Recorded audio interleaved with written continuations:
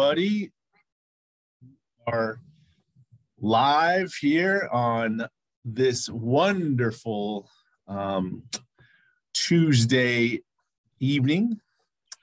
It feels like more like an evening now since daylight savings has ended and we are sun's going down earlier. My name is Ed Portillo, and I am excited to be here. I'm a program coordinator with NAMI Orange County. I've been with NAMI for about going on 3 years now. And one of the joys of this job is doing presentations or hosting presentations called In Our Own Voice. Before the pandemic, one of my jobs was every week to go to a behavioral ward in Laguna Beach at Mission Hospital and to host In Our Own Voice presentations.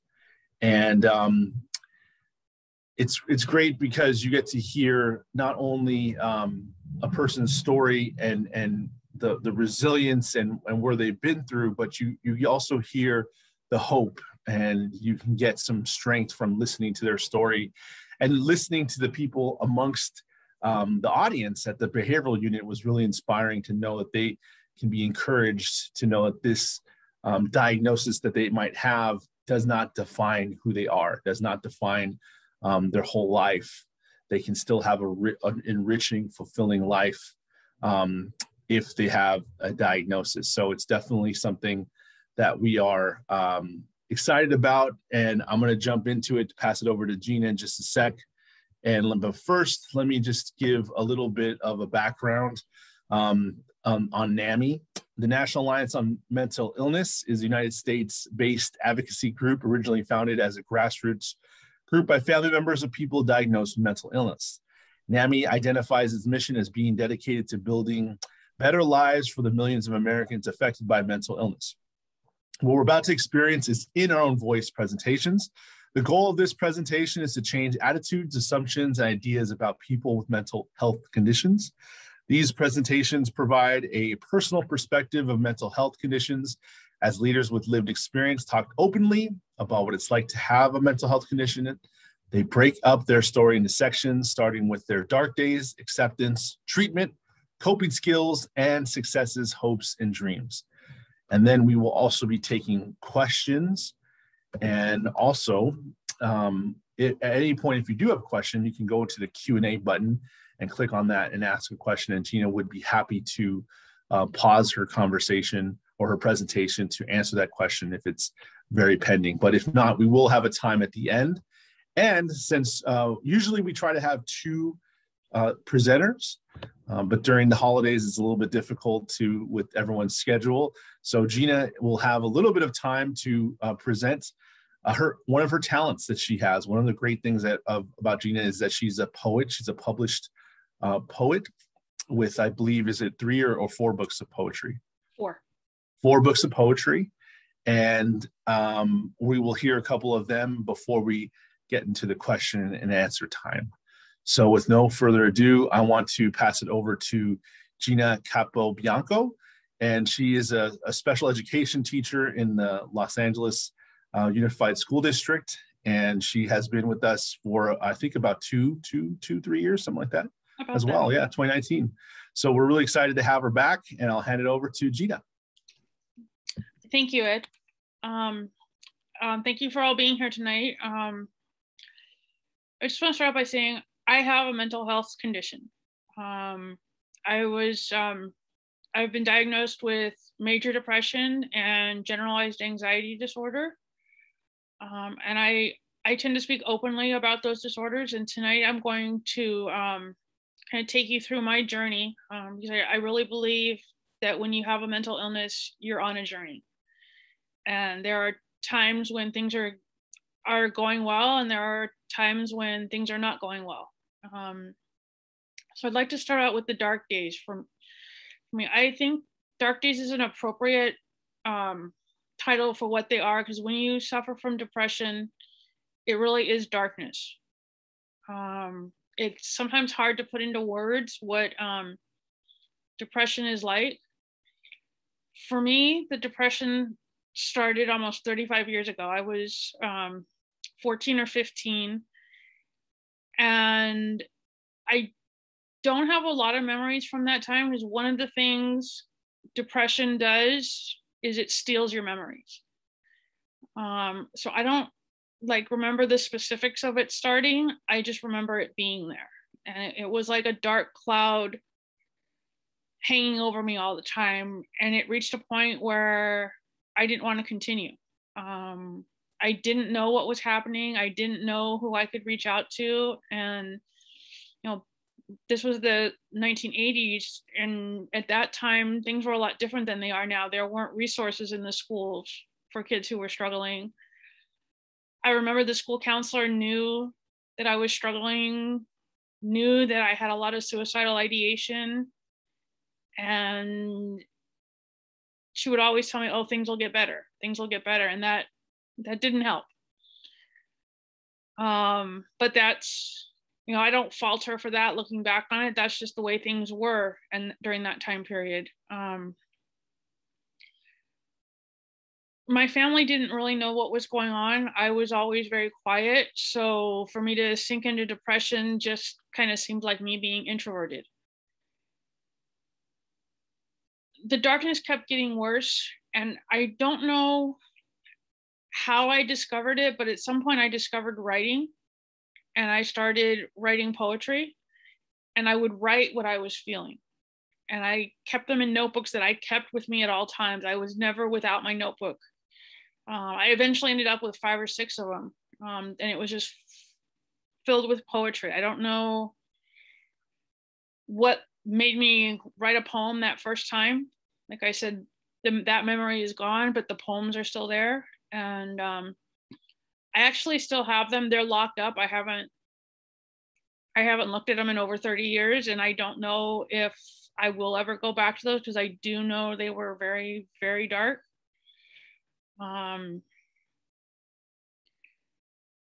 So as the depression kept getting worse, I went without getting help. I knew I was struggling, but I didn't know what it was. No one used the word depression. Eventually, I had my first anxiety attack. I was 19 or 20. And I actually do remember that specific moment. I was in college, and I was at a football game, and I was supposed to be working in the press box, keeping stats for the football game. And all of a sudden, everything just closed in around me. And I felt like this intense pressure on my body, and in my head, everything just felt like it was screaming. And it was all I could do to get away from where I was at. And that was my first, whether you want to call them an anxiety attack or panic attack. For me, the words are interchangeable. Shortly thereafter, I was diagnosed with depression and anxiety for the first time. So I had gone 5 or 6 years undiagnosed. And it was the first time anyone had ever used the word depression to describe what I was going through. And I was able to start seeing a therapist, and I was put on medication for the first time. That started what's been pretty much a lifetime of medication and therapy for me. And those dark days, they continue. I mean, there are times like I can function, I hold down a job, I can do that, but there are times when sometimes it's just a front. Like inside, the depression has taken over, and my thoughts are really, whether they're dark or they're just really negative, and I have to force myself to put up a front so that other people don't know, because most people don't understand what it's like to live with depression and anxiety. And you hear people say, oh, well, can't you just smile? Or, oh, cheer up, it'll get better. And it doesn't work that way. I can tell myself that 100 times. And if my mind is not in a place where it's going to accept that, it's just the depression's going to stay. So I've lived with it for 35 years. Some of the times have been better than others. And I've lived with the stigma. I think stigma is a very real thing for people with mental illness, because it's one of those invisible health disorders that people can't see. So when you suffer from it, they don't see you wearing a cast. You know, when you break your leg, someone's, oh, how are you? How did you do it? But when you're depressed, you can't just go and say, I'm feeling depressed. People don't understand. So there's that stigma. And that stigma is painful. I've experienced it in the workplace. I've experienced it in my family, with friends. One of the hardest places to deal with it is when that stigma comes from medical professionals. And I've dealt with that, and I've talked to other people with mental health disorders that have experienced stigma in all those same places. And it's really painful. It is a health disorder. Mental health, emotional health are part of total health, and it gets overlooked. So moving from the dark days into the next section is acceptance. When you live with a mental health disorder, you have to learn to accept it, because you can't heal until you've accepted that you have a mental health disorder. For me, it took a long time. I was in my 40s before I really started coming to an acceptance with it. Being able to look at someone and say, I suffer from depression. I have an anxiety disorder. To be able to say, I have a mental illness. That took a lot. And acceptance means being able to realize that mental illness is going to always be present. The darkness is going to come and go. Some days I'm going to feel fine. Other days I'm not going to want to get out of bed. And that understanding that that's okay. It's part of the illness. It doesn't make me a weaker person. In fact, I think people who suffer from or struggle with mental illness have to be pretty strong to put up a front, to hold down a job when you're feeling awful and nobody wants to recognize it. I can't tell you the number of times I've said, oh, I don't feel good, I must be catching a cold, when really it's been my mental health. But I can't look at my boss and say I need a mental health day, because I get looked at as being a weaker person. But if I have a cold or the flu, it's acceptable for me to go home. And that's something that we have to change in the way mental health is viewed in society. And it makes it difficult for people like me who have a mental illness when we have to hide it. But even though we hide it, we have to accept it. And accepting it means it's okay to have a mental illness. I know there's people that I can trust to know about it, and I know there's people that I'm not going to talk to about it. But that acceptance for me actually came with the help of a primary care provider that I had a few years ago. I had been seeing the same psychiatrist for over 10 years, and I was having some physical problems that were associated with my mental illness. And I was in the doctor's office, and I was seeing my primary care, who was a physician's assistant. And one day she asked me why I was taking a certain medication the way I was taking it. And I looked at her, and I didn't know how to answer that question. So I just said, well, that's what my psychiatrist says to do. And I'll never forget the look on her face. She just kind of looked at me, kind of concerned and kind of quizzical. And she said, that's not the way you're supposed to take that medication. And it suddenly dawned on me that I wasn't getting the care that I needed, and that I was doing something wrong. And that this physician's assistant, she asked me about the other medications, and we went through all my medications. She sat down with me and she checked every medication, and it turned out I was over medicated. My psychiatrist, who I was trusting because I didn't know any better, had me on a medication for one thing and another medication to do the opposite. So like I would be on medication to sleep, and then in the morning I'd take a medication that would help me be awake. I was on several different antidepressants and anti-anxiety medications. Every time I'd see my psychiatrist, she would either add a prescription or change a dose. And I was a walking medicine cabinet. And it was that physician's assistant who made me realize I had to stop that. And we even discovered I was actually addicted to one of the anti-anxiety medications.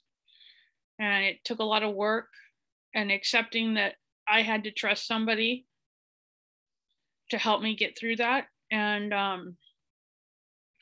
I was able to walk away from the psychiatrist I was seeing, and it took several tries. I had to search and try different ones until I finally found one that has helped me accept my mental illness and helped me find the right treatment plan for it. And that's been really crucial because you have to be able to trust your team of providers. I have a psychologist and a psychiatrist, and I know that I can trust them now. And that's led to a change in treatment for me. And treatment's the next area I'd kind of like to touch on. You have to accept your mental illness before you can get the right treatment. And I discovered a couple years ago through the help of my psychiatrist that my depression is treatment resistant. I've been on so many different medications over the years, and it would never get better. And so we looked at other options, and I was scared. One of the options was ECT, which I had read about and I did not want to try because I already felt like I was losing memories, and you have to be sedated, and it was kind of scary. So I knew I didn't want that. We looked at ketamine, and I wasn't quite ready for that. So we settled on TMS, which is transcranial magnetic stimulation. And in 2019, I went through that for the very first time, and it was an amazing experience for me because it took me from the depths of depression, which I had sunk back down into, to feeling alive again. And TMS is not for everyone, and I'm not, I don't talk about it as something that's a cure-all for everyone. It works for some people, it doesn't work for others. And it's a commitment because it's like about 38 treatment sessions. But that treatment was life-changing for me. I'm able to function, and I have to continue it. Like I've gone through it 3 times now.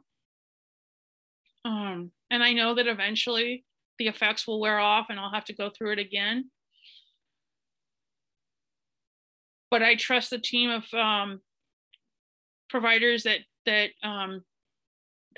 lead me through the TMS and that treat me with the TMS. And it's what enables me to continue working, to have a job. It's what enables me to advocate for mental health. If I wasn't getting the treatment I'm getting, I wouldn't be able to speak out and be a voice. So for me, treatment is crucial. I need to be in therapy. I've been with my therapist for a long time. He's a psychologist, and that therapy is a key component because you need someone to talk to. Being able to talk about it and put it in perspective is crucial, along with medication, and for me, TMS. So treatment is it's something that you have to be a part of. And that's, I think, probably the biggest discovery I made is that I need to be an active participant in my treatment. Before, I just blindly followed a psychiatrist, and she led me down the wrong road because she was just writing prescriptions. It was like I'd walk in there and she'd pull out the prescription pad, write something, and I'd walk out with a new prescription.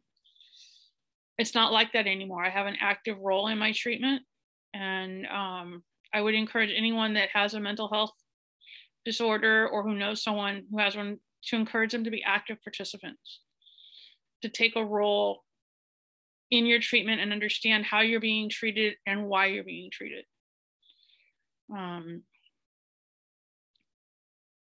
So it's one of the things I've learned, and it's helped me accept my mental illness and helped me function in society. There are other coping skills that help me. For me, one of the biggest coping skills is writing. And as I mentioned earlier, I discovered writing when I was young. I was a teenager when I started writing poetry, and I've been writing poetry for almost 35 years. It allows me to release what I'm feeling. It allows me to get the thoughts out of my head, to get the emotions out of my head. And I feel a sense of release. I can feel them coming out of my head, down my arm, into my pen, and onto the paper. And once they're on the paper, I can deal with them concretely.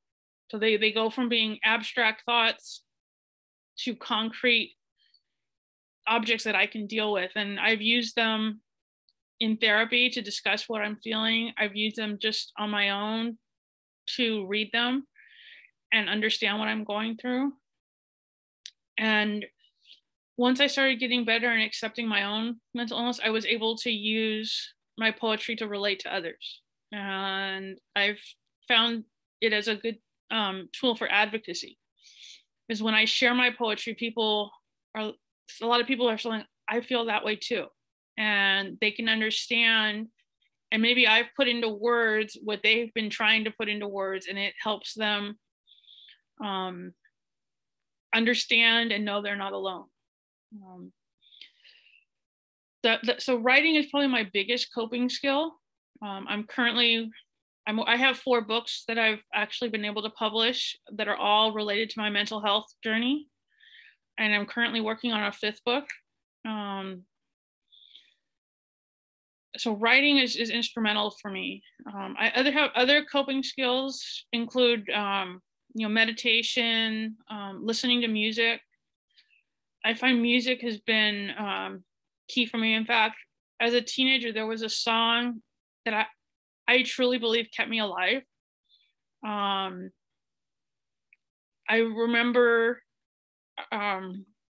wanting to end my life and coming close to it. And there was a song that I would play. I don't know. It's a pretty old song, but it's called Let It Go by Grace Slick, who was one of the original members of the Jefferson Airplane back in the 60s. And the song just talks about how you have to let things go. And I remember I would play it, and I had it on vinyl. So I would play it on the record player, and I knew exactly where to put that needle when I was getting down. And countless times I stopped in the effort of trying to end my life by listening to that song. I was really lucky that I got to actually thank Grace Slick for her song. A few years ago, she had an art exhibit, and I was able to go and tell her that story and thank her. And I remember she wouldn't accept the thanks. She looked at me and she says, "You had the strength to overcome that. It wasn't the song." But I'll be forever grateful to that song, and I still listen to it. It's on my phone. The power music is powerful, so sometimes I just listen to music to help me cope.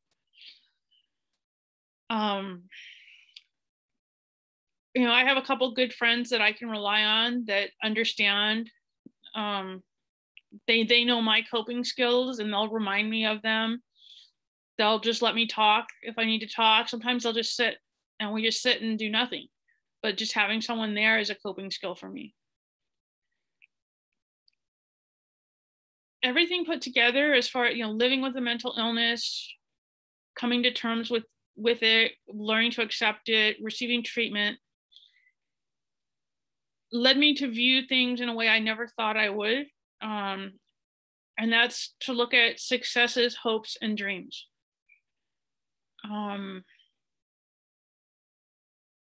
It takes a strong person to be able to live with a mental illness,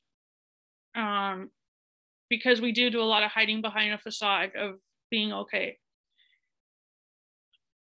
And we can be successful. And for me, one of the most successful things I've done is being able to advocate for mental health. And My fourth book I dedicated to all the individuals who are still on their journey and not ready to speak out yet. I dedicated to them that they find their voice. And I think everything that I've been through has helped me find a voice to speak up for mental health and to be able to work with NAMI and speak on nights like this, or speak through my books. My books all talk about my journey and share information about mental health. That's been a success for me, and it's something that I want to keep doing. I have a goal of talking to medical professionals, because that's one area where I think people suffer a lot of pain. And I've heard stories of what it's been like when doctors or nurses dismiss or downplay a mental illness. And I want to help make them more aware of what it's like to live with a mental illness and help them understand that it truly is a health disorder. And if I can do that, I'll be successful. And it's a dream of mine to be able to be a voice for others as well as for myself, to be able to advocate for myself. And I struggle with it. I know sometimes I go into the doctor's office and I'm not able to advocate for myself because I'm feeling really down. But I keep trying, and I'm hoping that through my work, I can help others do that. So I guess the biggest dream is to continue and not let the mental illness stop me, not let it weigh me down to the point where I'm not a voice. Recognizing that just because I have a mental illness doesn't mean I can't speak up for those of us that have this disorder. So my dream is to continue doing that. I'd like to do more of it. It's nights like these that are that mean a lot to me, because I can share my message and I can give people hope. And I think hope is the biggest thing that we need. When you live in a world of darkness, you need hope. And throughout my poetry, there's themes of darkness and light. Darkness is the depression, the anxiety, and light is the hope that we have of getting through it. With that being said, I'd like to share a couple poems. Some of my poetry is very dark, and I'm going to start with one that's kind of dark. Other poems are light. I try to make sure I have a balance in my books. This is from my book, A Light Amidst the Darkness, Illuminating Mental Illness and Suffering. It's called The Smothering Hand of Depression. The smothering hand of depression suffocates me. I gasp for breath as I search for meaning in my life. The depression bears down upon me, crushing my desires and dreams. Underneath the weight of depression, I am weak. I hide from life, afraid to push back against the depression that has been a part of my life for so long. I do not remember life without it. As I struggle, my hope dwindles. The hand presses down more firmly. I cannot get back up. The smothering hand of depression has taken my life. And that's how it feels sometimes. And it's easier for me to explain it in poetry than to just talk about it.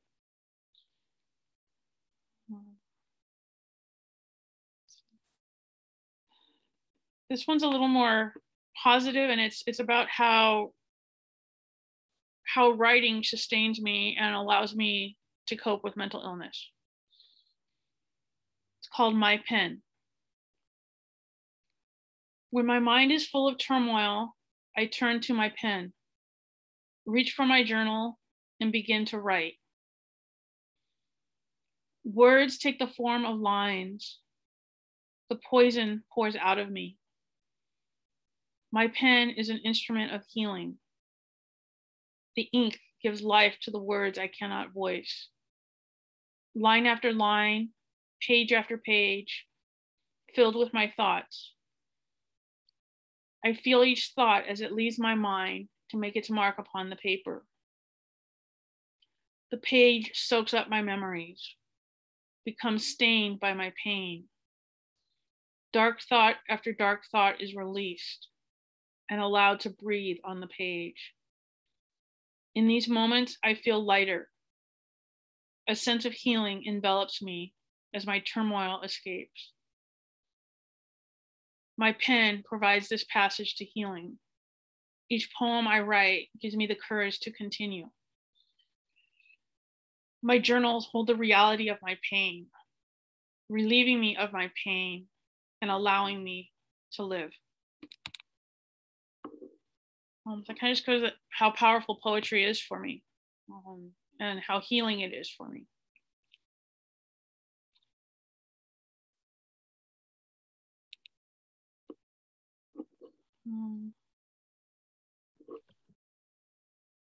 This one I wrote,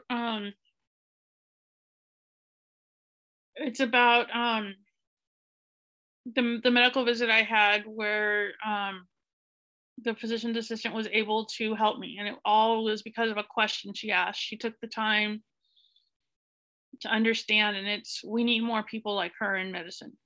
It's called A Simple Question. You asked a question when I thought no one cared. As you awaited my response, I saw the look in your eyes.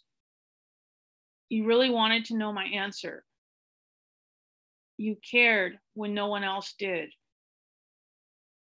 My reply was simple, but you heard so much more. The answer I gave was not enough. You wanted to know more, to really understand. So you coaxed and you prodded. I did not know anything was wrong until you explained. With heartfelt words and keen understanding, you took me in, enabled me to understand. In that moment, you changed my life. You started my healing with one simple question. Opened my eyes and gave me hope. Today, I reflect back on that moment. I wonder if you know what a difference you made. You stepped in when no one else could. I am forever grateful that you took the time to ask a question and listened for my answer. You went beyond your role and made a difference.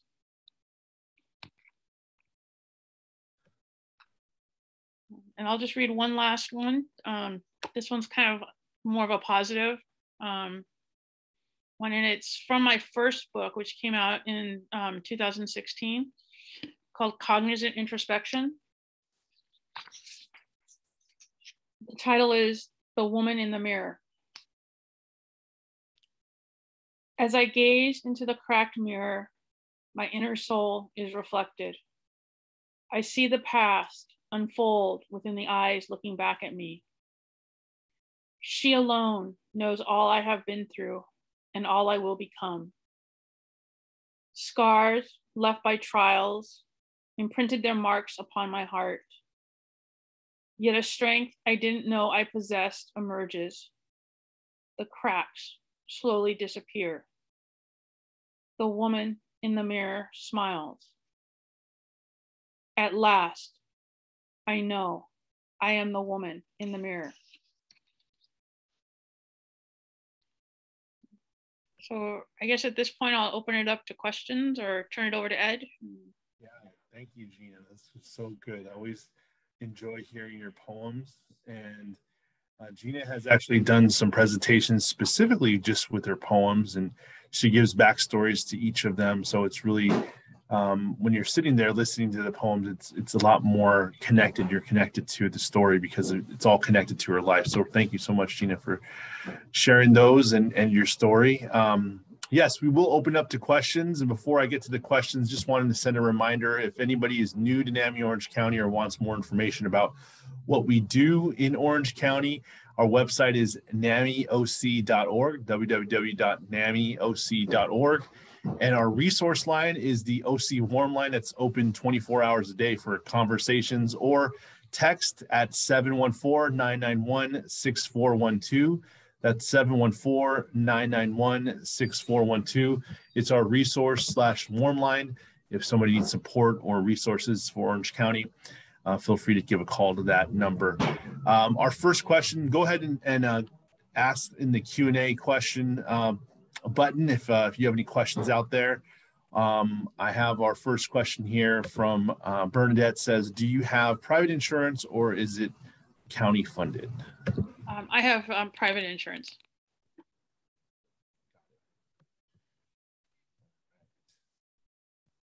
there any other questions? If you wanted to type that into the Q&A, feel free to do that. Hey, there's Austin. Hi, everyone. Yeah. I'm Austin. I'm the program supervisor from NAMI Orange County. Yeah, I actually have a question about TMS because I've been interested in that a long time. Can you talk a little bit about that, kind of what that process is like, and what kind of changes you saw come from that, either right away afterwards or maybe in the days following those I guess therapies? Right, sure. TMS is a non-traditional treatment for depression and anxiety. In order to qualify for it, you have to have tried other treatment plans, usually medications that have not worked. And then you go in and there's a psychiatrist who evaluates you. They like in my case, they connected with my psychiatrist. They evaluated me and determined that I was a good candidate for it because medication was not working. And then I don't know all the technical aspects of it, but what it is MRI technology. And they run some tests and they figure out where exactly to place the technology on your head. And you're sitting in a chair. It's kind of like a dentist chair. You recline and there's a pad is placed over your head. And all you feel is a tapping. It's just a light tapping. Depending on whether it's depression or anxiety, it's either a slower tap or a faster tap. And you sit there for me, the treatments were about 45 minutes each. And all I would feel is the tapping. And there was always a nurse there to make sure I was doing okay. There's really no side effects other than sometimes you get headaches. That wasn't a real problem for me. And then weekly I would meet with either the psychiatrist or a psychiatric nurse practitioner to monitor my moods and how I was doing. And like when each of the times I've started, I was in a really dark place. I had hit pretty low. And usually about this late second week, third week, I would start to feel that lifting. And like I said, it's about 38 sessions and you go, for most of the time, you go 5 days a week. And usually, like I said, in that third week, I would start to feel it lifting and it would just keep getting better and better. My mood would get lighter and lighter and feel like the depression was lifting and I wasn't as anxious. And they would monitor, would have you fill out forms each week to rate your depression and anxiety. And you could see as I was filling them out that I was getting better, that I was feeling better. And it's like magic. I don't know how to explain it. It's something in the MRI technology. They're stimulating part of the brain to change brain patterns. And that lifts the depression. For me, it's been a great experience. The first time I went through it, I went about 10 months before I needed to go back. The second time, it only lasted about 6 months. Some of that could have been situational, but yeah, I was right in the range where they start to, it's not uncommon to have to go back. So I've gone through it 3 times. Right now I'm in a pretty good place. I finished treatment in September. And I'm hoping to get several months out of it. And then if I go back, I'll go back. It's non-invasive. It's not painful. And for me, it's that magic touch that's really worked.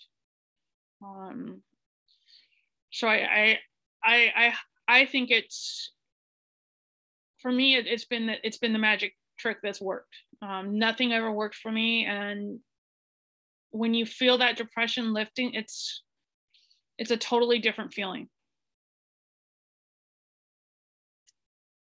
Good. Well, thank you for sharing. Yeah, I'm really glad that worked for you. You know, it's a intriguing new, you know, therapy option. It's, you know, glad it's nice to meet someone who's found some relief from that. So thank you for sharing on that. You're welcome. And Gina, another question from Bernadette. This may be not as specific. So, yeah, what does TMS stand for? Transcranial magnetic stimulation. So what are your thoughts? No. Basically, the magnetic stimulation is just going through your cranium. It's just placed on your head, and the stimulation goes through your head. It's non-invasive. What are your thoughts on somebody in crisis and dealing with legal matters where not even the County of Orange is acknowledging your mental health condition?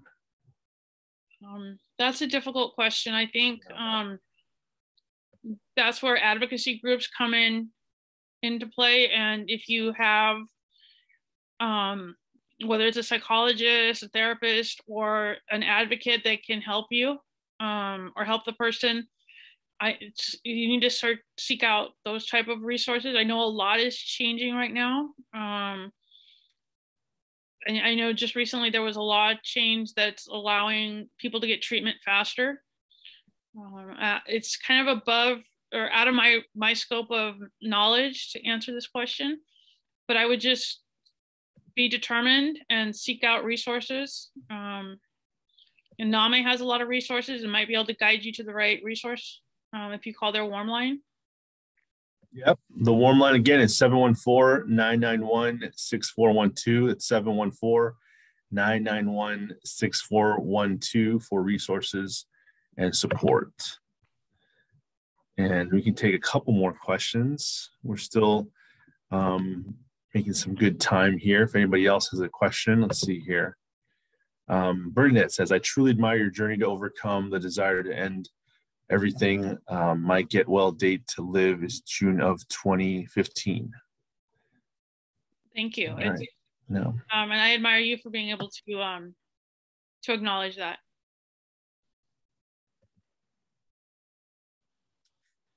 And if you missed anything about this talk or wanted to hear it again, we will be putting this on our social media. So on our Facebook, on our YouTube pages, so that you can rewatch it and even send it to other people that maybe didn't make it that would like to see it. Yes, Bernadette says, thank you and God bless. Thank you, Bernadette. Thank you. Yes.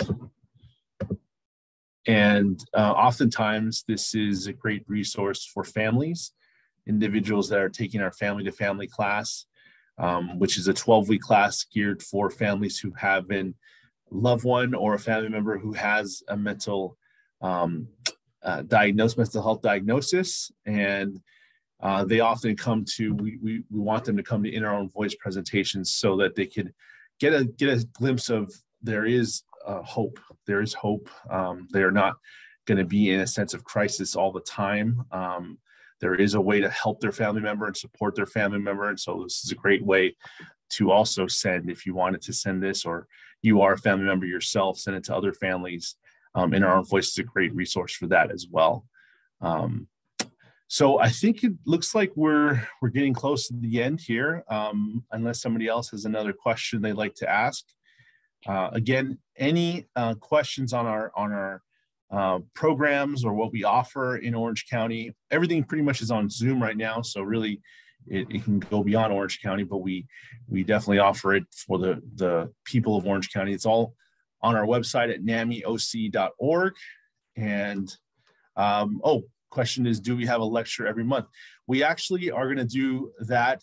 Yes, we will probably have an In Our Own Voice every month going starting in January. So we will, this is our last In Our Own Voice of this year because we're already in December, believe it or not. And we are going to be starting off in January with another In Our Own Voice and also February. So we're going to try to do an in our own voice presentation once a month, if that's possible and our schedule permits and the presenter schedules work out as well. So also Austin is in the chat saying 211oc.org is another great self-service resources. Anybody can look at that on the chat.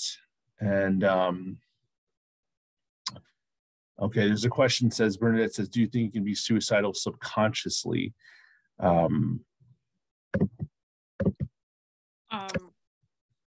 I think that's possible. I think the thoughts become almost automatic, and I think when they're at that level, maybe they're not something that someone's going to act on, but I think that's where the ideation comes in. But yeah, I mean, that's not my area of expertise. I'm not a professional. I'm just someone who's lived with it and tries to share my story. But I think if anytime you're having those type of thoughts, whether consciously or subconsciously, somebody needs to seek help. There are that's what the mental health professionals are out there for. And anytime there's any threat on your life, you do need to seek help. And I know when I get like that, I have my plan in place for how I seek help. I think that's crucial when you have a care team, that you have a plan in place. And with my psychologist and psychiatrist, we have a plan in place for if I feel like that. And that's important to have a plan. Yeah, that's a great parting message about being our own self-advocate, to have a plan, to stick to that plan, to review that plan, and to have a team around you. And I think, Gina, you really eloquently explained the importance of that and how it works in your life. So again, we appreciate your time. We're so excited that you have come, and we look forward to having you again in 2022. And again, we will be having more of these every month. So just check your inbox or check our website or our social media for the next one that we announced in January.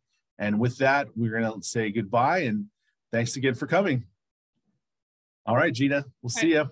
Thank you. All right, see you, Austin. Bye, everybody. Thanks a lot.